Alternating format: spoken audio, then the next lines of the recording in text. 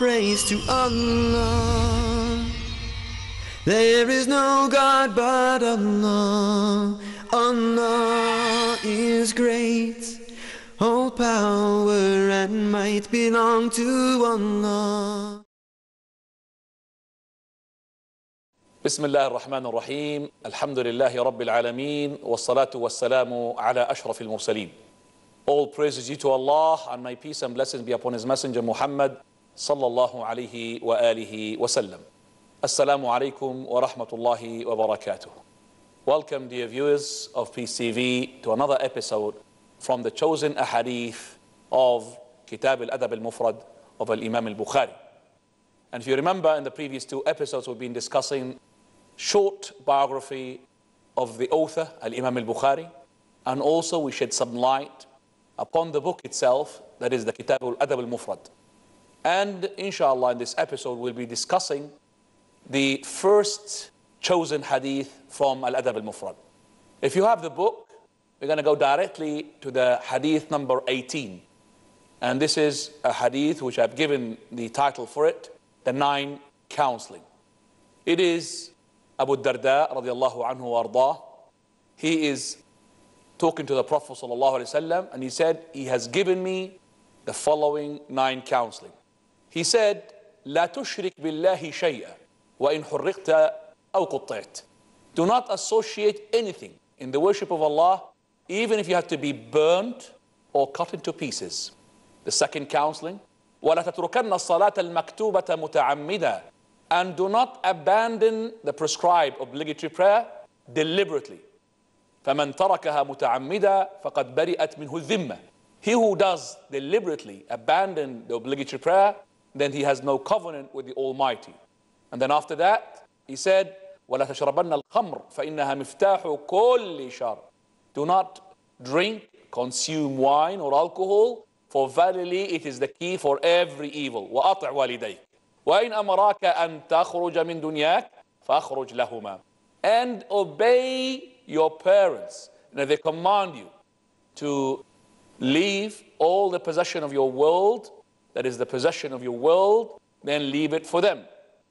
ولا تنازعن ولاة الأمر. And do not contend with those people who are in power. وإن رأيت أنك أنت. Even if you feel that you are in the right. ولا تفرن من الزحف وإن هلكت وفر أصحابك. And do not flee from the battle when the army advances, even though that you're going to be killed or your brothers had fled and run away from you. وأنفق من طولك على أهلك. And spend from what you have onto your family. And ولا ترفع عصاك على أهلك. And do not take the stick away from your family. And وأخفهم في الله عز وجل. And also make them to fear Allah subhanahu wa ta'ala, the Almighty.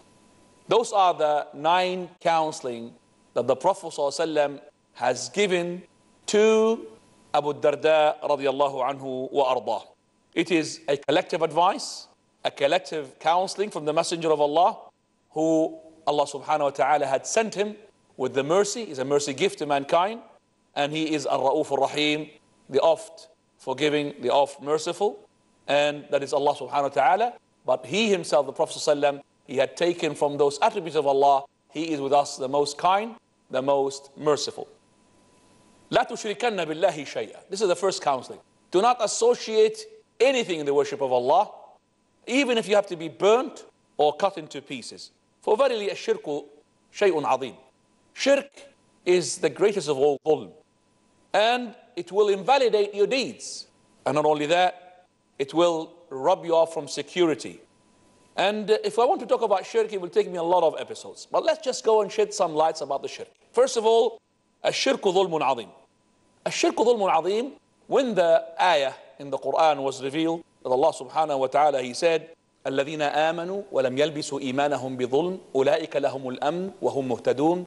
Those who had believed in Allah and did not adulterate their belief with dhulm, those are the ones who are going to have the safety and security, and those are the ones who are going to be guided. Now, when this verse was revealed, the companions were worried, because who's amongst them who does not wrongdo or being injustice to other people? You might wrongdo your father, your mother, yourself, your friend, So the ones who believe and did not adulterate their iman with dhulm, with injustice. So the Prophet ﷺ, he said, إِنَّهُ لَيْسَ الظُّلْمَ الَّذِي تَعْنُونَ. It is not the injustice which you think. It is the greatest of all injustice. إِنَّهُ الشِّرْكِ. Don't you hear what Luqman had said to his son? يَا بُنَيْ لَا تُشْرِكْ بِاللَّهِ إِنَّ الشِّرْكَ لَظُلْمٌ عَظِيمٌ. O dear son, do not associate anything in the worship of Allah, for verily shirk is the greatest of all dhulm. It's a great dhulm and injustice, because you're doing justice to the Almighty subhanahu wa ta'ala. And that is why we tell every dear viewer and every person that when he does his ibadah, he has to keep away so much from the shirk.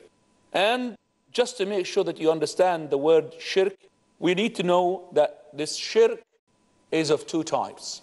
The shirk which is a major and the shirk which is minor.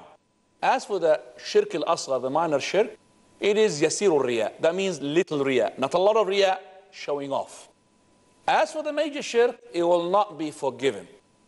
Even Shaykh al-Islam ibn Taymiyyah says even the minor shirk will not be forgiven. But for the major shirk will take you outside the fold of Islam. And the major shirk is whom Allah subhanahu wa ta'ala had spoke about. إِنَّ اللَّهَ لَا يَغْفِرُ أَن يُشْرَكَ بِهِ وَيَغْفِرُ مَا دُونَ ذَلِكَ لِمَن يَشَاءُ. In Surah An-Nisa. إِنَّ اللَّهَ لَا يَغْفِرُ أَن يُشْرَكَ بِهِ. Allah does not forgive anybody who makes shirk with Him. وَيَغْفِرُ مَا دُونَ ذَلِكَ لِمَن يَشَاءُ. But He forgive which is less than the shirk. And here means the shirk al-akbar. The great shirk, the minor shirk. Remember that this shirk will invalidate all your deeds. Even the Prophet ﷺ was told and been warned about that. He said, وَلَقَدْ أُوحِيَ إِلَيْكَ وَإِلَى الَّذِينَ مِنْ قَبْلِكَ لَإِنْ أَشْرَكْتَ لَيَحْبَطَنَّ عَمَلُكَ. It was revealed to you, O Muhammad, and to the ones who are before you from the prophets, that if you make shirk, then your amal, your deeds will be invalidated.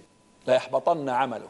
وَلَتَكُونَنَّ مِنَ الْخَاسِرِينَ. And you will be among the losers. Of course, the Prophet of Allah will not commit shirk. But this is just a warning to the ummah through the Prophet sallallahu alaihi wasallam. Don't commit shirk. Also subhanahu wa ta'ala, he says, إِنَّهُ مَن يُشْرِكْ بِاللَّهِ فَقَدْ حَرَّمَ اللَّهُ عَلَيْهِ الْجَنَّةِ. If he makes shirk, then this person, he will be deprived from Jannah. وَمَأْوَاهُ النَّارُ وَمَا لِلظَّالِمِينَ مِنْ أَنصَارٍ. And his abode will be the fire. And there will be no helpers for those ظالمون, those mushrikun. So, ibadallah, slaves of Allah, brothers and sisters, you have to be careful. Shirk, for verily, as I said, it comes into many forms. So many people make an oath by other than Allah. This is a minor shirk, but if you meant that whatever you're making an oath with is greater than Allah, then it's a major shirk. So many people, for example, showing off in their ibadah. So when they pray, they're not praying for the sake of Allah. So this was narrated about this Bedouin person. He was actually praying in his prayer, but he was not praying for the sake of Allah. He was praying for the sake of the people.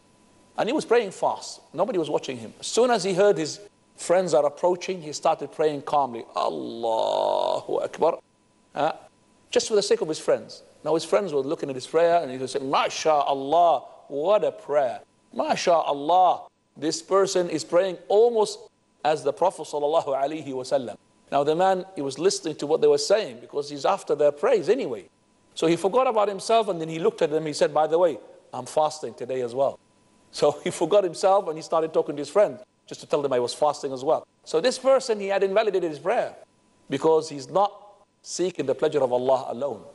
Some people put the ta'aweez where they say that like amulets, for the sake of helping themselves and protecting themselves. If they think this amulet would save them beside Allah Azza wa Jal, they are making major shirk. But if they believe that it's Allah subhanahu wa ta'ala who is the nafi', who is the dar, is the one who is beneficent, and so on and so forth, but yet they take this as means, then they are making minor shirk. Whether it's major or minor, the person needs to be as far as away from those type of things that will invalidate his deeds. Some people, wal-'iyadu billah, they go say, Ya Jilani, help me. Oh Jilani, help me. And so on and so forth. Wal-'iyadu billah. So, ayyuha al-muwahhid, you are the person who is monotheistic.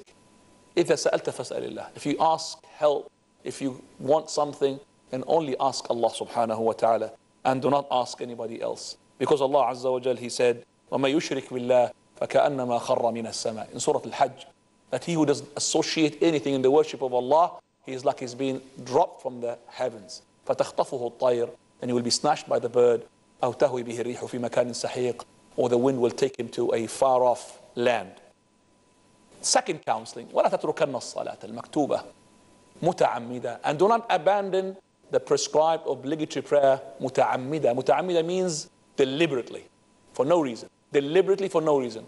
قال فمن تركها متعمدة فقد برئت منه الذمة. That is, the person who leaves and abandons his obligatory prayer متعمدة, deliberately, then he has no covenant with Allah subhanahu wa ta'ala. What is this covenant? The covenant that Allah Azza wa Jal had taken upon himself for every Muslim who does observe his prayer, that Allah Azza wa Jal will put him into paradise. So if you abandon your prayer deliberately, you have broken this and breached this covenant. And you have actually let yourself down, and Allah will let you down. And the Prophet emphasizes this fact. He says, خمس صلوات, that is 5 daily prayers, كتبهن الله على العباد. Allah made them to be obligatory upon His slaves. من أتى بهن, he who brings those prayers, ولم يضيع شيئا من حقهن, and he does not waste any of their rights. قال, then this person, Allah subhanahu wa ta'ala, will put him in paradise. كان عهدا على الله أن يدخله الجنة. Allah subhanahu wa ta'ala, He will have a covenant with him that He will put him in paradise. And then He said, وَمَنْ لَمْ يَأْتِ بِهِنْ, and if he does not come with these prayers, then he's got no covenant with Allah the Almighty. If he had come to Allah Azza wa Jalla on the day of resurrection, إِنْ شَاءَ عَذَّبَهُ وَإِنْ شَاءَ غَفَرَ لَهُ, He might punish him or He might forgive him. So he has got no word with Allah Azza wa Jalla that will make him to enter paradise. This prayer, it is actually the amud of deen. It is the pillar of Islam. And it's very important to know that. And it's also awwalul ibadat. And we're going to discuss that inshallah after the break. Subhanallah walhamdulillah. One of the greatest events that ever took place was the birth of the Prophet sallallahu alaihi wasallam. Prophet Muhammad ibn Abdullah, the mercy to all mankind. His character exemplary, his honesty impeccable, his kindness unparalleled. The Prophet ﷺ's ethics and morals were the Quran. Comprehend how he transformed the world then and for all time to come with his outstanding teachings and behavior. We have to study the seerah so that we can inform others, the non-Muslims, about this great man.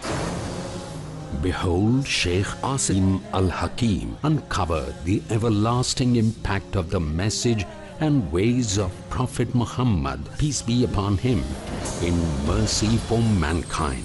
Tomorrow at 5 p.m. and repeat telecast at 3:30 a.m. India on Peace TV.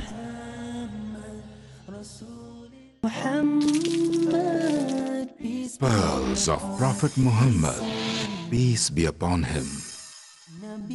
Narrated Abu Musa, may Allah be pleased with him. Some people asked Allah's messenger, may peace be upon him, whose Islam is the best? That is, who is a very good Muslim?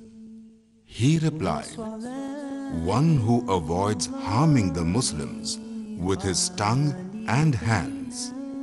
Sahih al-Bukhari, Volume 1, Book of Faith, Hadith number 11. With skill and strategy, defend Islam. with patience and positivity, Protect yourselves from doubts.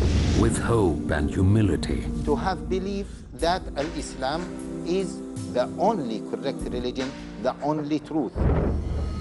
Learn the techniques that help in facing emerging challenges to Islam. Join Haitham Al-Haddad in The Art of Defending Islam, next on Peace TV. Subhanallah walhamdulillah. Bismillah ar-Rahman ar-Rahim. Alhamdulillah, wassalatu wassalamu ala Rasulillah. Welcome, dear viewers. Assalamu alaikum wa rahmatullahi wa barakatuh. Before the break, we were talking about the second counseling of the Prophet of Allah to Abu Darda, which is talking about the prayer. The prayer, if the person observes his prayer, Allah subhanahu wa ta'ala is incumbent upon him. He made it incumbent upon himself that he will make you to enter paradise. If you do not do the prayer out of laziness, of course, then you are in the will of Allah Azza wa Jal. Either He will forgive you, either He will put you in the hellfire. As for the person when he observes his prayer, which Allah subhanahu wa ta'ala, He talks about الَّذِينَ هُمْ عَلَى صَلَوَاتِهِمْ يُحَافِظُونَ in Surah Al-Mu'minun.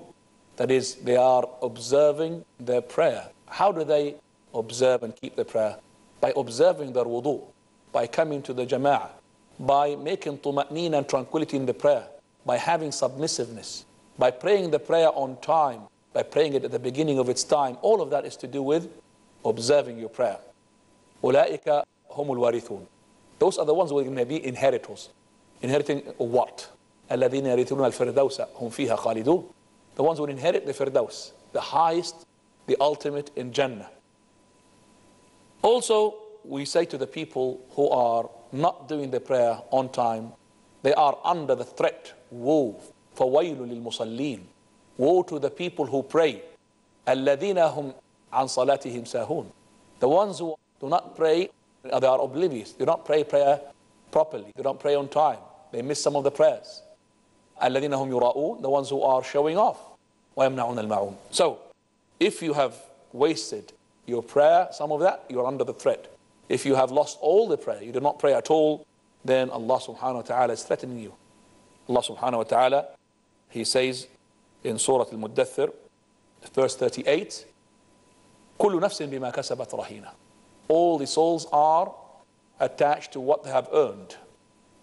كُلُّ نَفْسٍ بِمَا كَسَبَتْ رَهِينَ إِلَّا أَصْحَابَ الْيَمِينَ.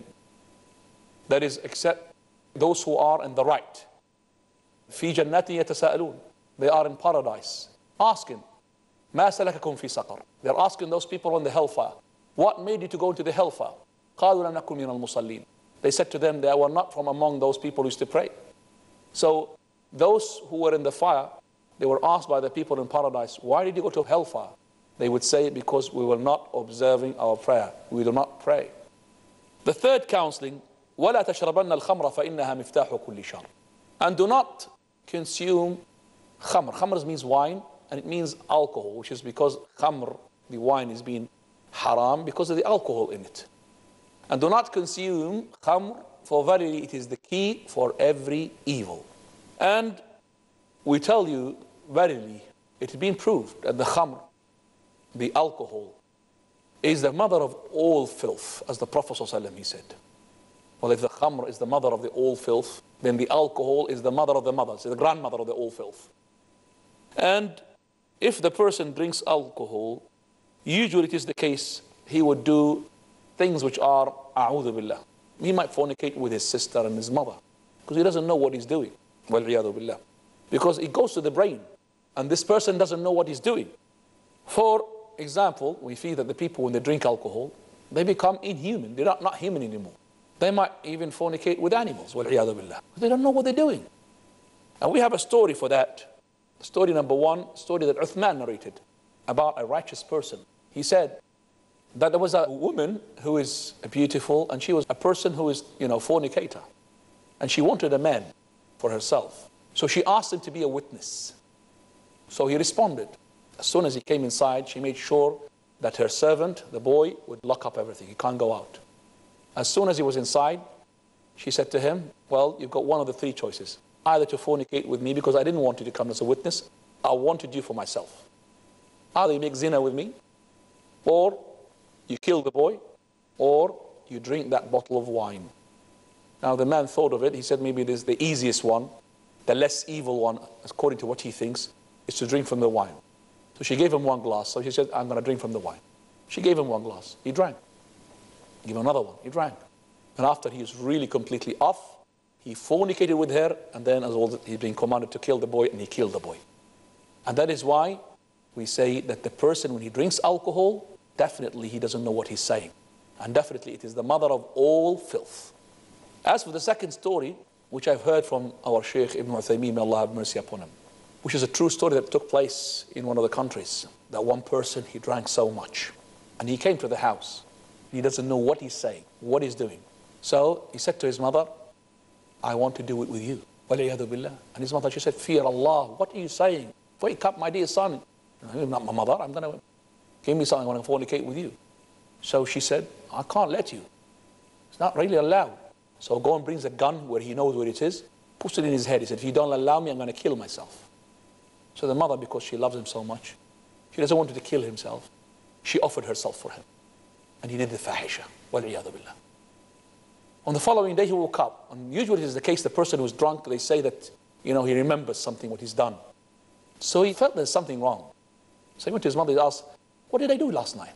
She said, well, you came drunk and no problem, you just slept. He said, no, I've done something. No, you didn't do anything. He brought the gun again and he put it in his head. He said, if you don't tell me what I've done last night, I would kill myself. She said, well, now because she's scared that he's going to kill himself. So she told him the truth. As soon as he knew what he has done, he killed himself. And that is why we say the alcohol is the grandmother of all filth. Be careful. And wallahi, we have seen so many people doing worse even than this when they drink alcohol. We have seen people, wal-iyadhu billah, turning into even worse than animal, wal-iyadhu billah. So avoid the alcohol. The alcohol and the khamr, the iman, they don't go with each other. If the khamr is there, the iman is out. If the iman is there, the khamr is out. We find Allah subhanahu wa ta'ala says in Surah Al-Ma'idah, Ya ayyuha alladhina amanu, innama al-khamru wal-maysir. O you who believe, verily, khamr, that is wine, which is alcohol, wal-maysir, gambling, wal-ansabu wal-azlamu rijsum min amali shaitan. All of that is to be from the deeds of the shaitan. Fajtanibuh, avoid it, لعلكم تفلحون. إنما يريد الشيطان أن يوقع بينكم العداوة والبغضاء. Verily the shaitan wants to put enmity and hatred between you as Muslims and believers. Why? Through the khamr, في الخمر والميسر. From the khamr and the maysir. ويصدكم عن ذكر الله وعن الصلاة فهل أنتم منتهون. He wants to stop you from the remembrance of Allah. He wants to stop you from the remembrance of Allah. To stop you from as well the salah. فهل أنتم منتهون. Are you going to stop? Will you stop? Umar Khattab, as soon as he heard, said, انتهينا. Definitely. Will you not stop? He said, yes, we will stop and we'll abstain from drinking. Also, the Prophet ﷺ, he had warned us against the alcohol. He said, he was amongst you who is capable not to let anything that goes into his stomach except for halal. For verily, first thing would stink when you die is your stomach. So make sure that whatever is in your stomach is halal. Otherwise, it will bring a very horrible odor. And also we find that the Prophet ﷺ, he said, Al-khamru ummul khaba'ith. The wine is the mother of all khaba'ith, all evil deeds. Man sharibaha, that he who does drink it, lam tuqbal salatuhu 40 yawma. His prayer will not be accepted for 40 days. And if he dies while the khamr is in his stomach, faqad mata mitatan jahiliyyah. He will die in a way which is the pre-Islamic people, the paganism used to die. And also, mudminu khamr ka'abid wathan. The person who is drinking alcohol, the one who consumes alcohol, is addicted to it. So if he's addicted to it, he's like a worship of an idol. The worship of an idol can't let go of the idol. He's all the time worshipping it. Same thing with this addicted person of the alcoholic. Inna Allah ahida ahdan. Allah subhanahu wa ta'ala, he had given a covenant. For the one who drinks, whatever intoxicates you, that Allah Azza wa Jalla will make you to drink tatinat al-khabal. The mud, which is the extract of the flesh which is being melted into the hellfire from the people. All this pus and this flesh, goes into like a juice, and you will be drinking that. And this is the sweat of the people of the fire. The fourth counseling now, which is very important, وَأَطِعْ وَالِدَيْكَ. That is, obey your parents. وَإِنْ أَمَرَاكَ, if they command you, أَن تَخْرُجَ مِن دُنْيَاكَ, to leave your worldly possession, then فَخْرُجْ لَهُمَا, give them your worldly possession. It is very important to know that Allah subhanahu wa ta'ala says, وَقَضَى رَبُّكَ أَلَّا تَعْبُدُوا إِلَّا إِيَّهُ وَبِالْوَالِدَيْنِ إِحْسَانًا. Allah had ordained that you should worship Him alone, and then He said, and also to be kind, dutiful to your parents. Look at that. After Allah is the parents. In the Ahadith, after Allah, parents. It's very important. So, if they have taken your money, it says in the Hadith, then you have to give it to them. Now the Hadith, we mentioned in another narration, this Hadith, a different Hadith, that your money is for them whenever they need them. If they don't need them, then they should not ask for the money. So if they're not in need of the money, they can't take the money from you just like that. But you yourself, أَنْتَ وَمَالُكَ لِأَبِيكَ, you and yourself and your money is for your father, if they are in need of it. So if they are in need of it, they could take. للأب أن يمد يده في مال ولده كما شاء. Meaning that the father can put his hand in the money, in the wealth of his